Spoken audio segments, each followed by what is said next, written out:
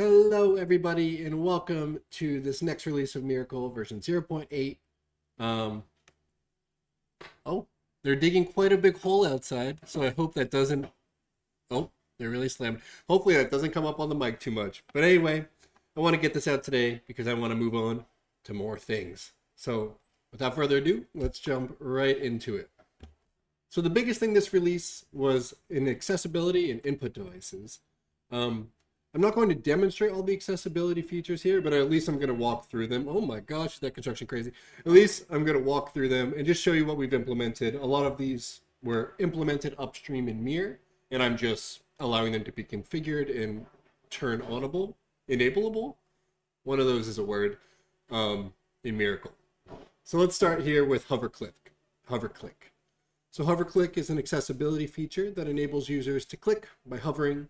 You can now configure this in Miracle. It looks something like this. And if this is something you rely on, it should be available to you now. So go right ahead and use it. The next thing up is simulated secondary click. So if you long click a left click with this enabled, it'll turn into a right click. This is specifically useful if maybe you're lacking that button or maybe you have a little difficulty going back and forth there. So again, you'll see this in the accessibility section in the Miracle Wim wiki, and you can try that out today.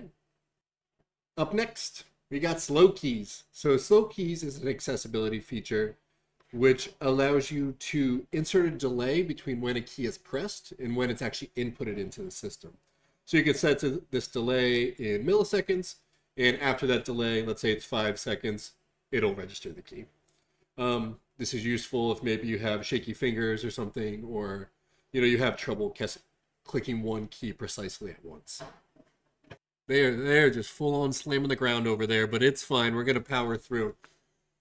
Up next, we got sticky keys. So this makes it so that you can hold down, you can just click modifiers and they will be registered as if they're held down. So for example, if you want to open your terminal in Miracle with super enter, you could just, in that case, click super and then later click enter, and it will trigger as if it's being held down. This is useful if you have trouble holding down multiple modifier keys at once. So give this a try. And last but certainly not least, and probably the easiest one to show you, is the Magnifier accessibility feature. So if I do, I believe it's super shift plus, I can bring up the magnifying glass and I could look all around and things are magnified. I could increase the magnification, enhance, and see all around, and also decrease it and decrease the area and stuff like that. I'll turn this off for now. How do I do that? Oh, that is meta escape. So yeah, this has a bunch of different things that you could configure here, and it's super useful if you want to use, a typical magnifying glass feature in Miracle. So those are all the accessibility features. But the other big thing that we worked on in this past couple days, or months, are input configuration. So specifically, I have touchpad, cursor, and keyboard configuration. We'll start with touchpad because it's right here, and I actually implemented this today. But now you could implement or configure all types of things for your touchpad. For example, tap to click is a feature that's been requested, so you could, set this to true, and you don't actually have to click down. You can just tap on your touchpad. There's a whole bunch of options here that you could play around with. A lot of them are just directly tied into lib input, but they should give you overall a better experience here. The next one is the cursor configuration.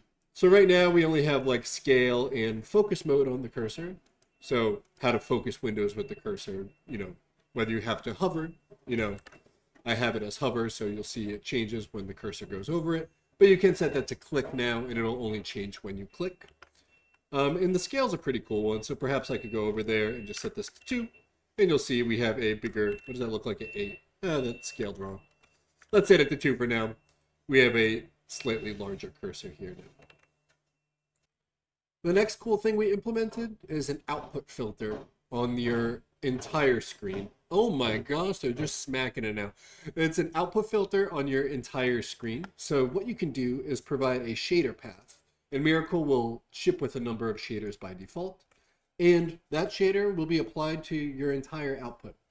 So I'll switch over to my config here, and you see I have this commented out. But we could do this, and I call it warmth dot fragment shader. If I save that, you'll see the whole screen gets kind of this warmish orange tinge, and I could go like this to do it.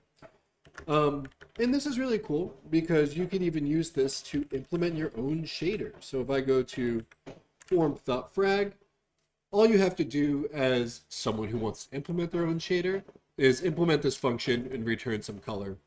One of the floats that you get in here by default is the epoch time, but we'll add more as we see fit. Another cool thing that we added, and it's just a quality of life thing, is that everywhere in the configuration file where you see a tilde will now resolve to the user's home directory. This is obviously really helpful when you want to distribute your Dotfiles or whatever to other people. They can now just have tilde and it'll resolve to their home directory on their end. So it's pretty cool. The other thing that you might see that is right next to this is this new keyword called includes. And if I switch over here and go here, you will see that includes is a way to actually compose your configuration from multiple YAML files. So the file that lives usually in MiracleWim's config.yaml is your main file, but whatever is here in the includes will be included afterwards, meaning that whatever is included afterwards will overwrite with or merge with what is in this config.yaml file, depending on the value. So you'll see here, for example, I am starting XDG desktop portal WLR in my startup apps from the user config. And this is helpful because this might not be something in your config that you want to actually distribute to people. Let's say that you have your Miracle config and you want to show people it. You might have some custom things for you in this file, or you might just want to build your config from a number of files. I don't know. You do you. But this makes that possible. It's really powerful. I find that I use this a lot. Like I'm on my desktop right now, so I'll have a certain mouse config here, a certain input config here, and then on my laptop I'll have a different config. So that's that. It's pretty cool and very useful. All right, next up, and what you've probably been seeing the whole time, is that I got fade animations to work on Workspaces, and I've fixed up the animation system a lot. One of the cool things that you could do now is combine animations in sort of a list, so you could run multiple animations simultaneously. So if you want, for example, let's see if we can make one really quick. So let's say we do something like that, and we'll see if I have any problems now. Actually, let's make this a big duration. On window open, the window should both fade and grow simultaneously. And that didn't work because something... Oh! Because I don't have valid YAML. Whoa! And see, now we're fading and growing. Gotta have valid YAML.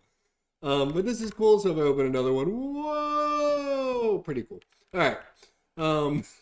So that all works. Let me comment this out because I don't want to deal with this. Copy the region. Oh no! That's also not valid YAML. There we go. Oh. And that's even less valid YAML. Alright. So that's pretty cool. You can now combine animations. And the reason I started doing this is because I want people to be able to write their own animations eventually. So I'm going to build a plugin system around this where you could specify your own animation, probably in WebAssembly. But we're going to see what happens there. So that's really cool. Go out and combine animations. In the process, I also started combining a few animations. So there's no longer fade in and fade out. There's just fade. And we decide on what that means in the context. So it's pretty cool. And yeah.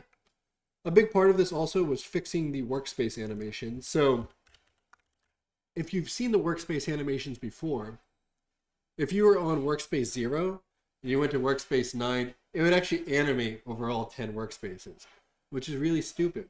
So instead now, we just kind of animate logically. So there I went from like 1 to 5, 1 to 2, and it just animates over 1. It's really simple. I was just doing it the dumb way before, and now we're doing it the smart way, and it all looks good. And I like this to be a fade though because I think it looks nice. On top of all this, there's just a bunch of quality of life improvements. For example, the C API that we exposed to actually configure Miracle, from third-party tools like the Flutter tool I'm building. That's now well documented using good doc strings and a little more consistent. When you float a window, it always gets centered. This is like such a small thing, but it's like such a huge quality of life. It doesn't just maintain its current size. You probably want it centered in the screen. We also have a Clang build, and the Clang build actually works now. So we're running a Clang build in CI, and that Clang build compiles. And you got to compile the code for the code to work. So that's very good. That pretty much does it. I'm going to release the build today, both the snap and the Debian package. I'm so bad at doing the Debian package. I always ignore the Debian pack. I just have to do it. I hate packaging. I hate packaging. I'm going to do that today. I'm going to get this all released. And yeah, that's pretty much it for this video. Oh, and by the way, someone emailed me and was like, hey, your AI generated logo doesn't look really nice. And I 1000% agree on that. So if anyone feels so inclined to generate their, like actually write their own that doesn't look terrible, that'd be greatly appreciated, but you don't have to if you don't want to. But it would be pretty cool because an AI generated star holding a puzzle, while cute, is clearly AI generated. I think the term they use is it looks like a scammy phone game, and I couldn't agree more. But that's gonna do it for this release. Install Miracle. Let me know how you think. Oh, wait. There's one more thing. I have also recently just released my Dotfiles. They're very opinionated, like maybe stupid opinionated, and you probably don't want to run the install script because it only runs on Ubuntu, and it's whatever. But if you want an idea of how I personally use Miracle, that's the setup that I'm using here right now. It has a neat little config YAML. It's very simple, and all this stuff works. If you want the desktop that you see here that looks like this, looks real cool, you can go check that out there. Install at your own risk though. Yeah, install at your own risk. All right, that is all for this release, and I will see you next time.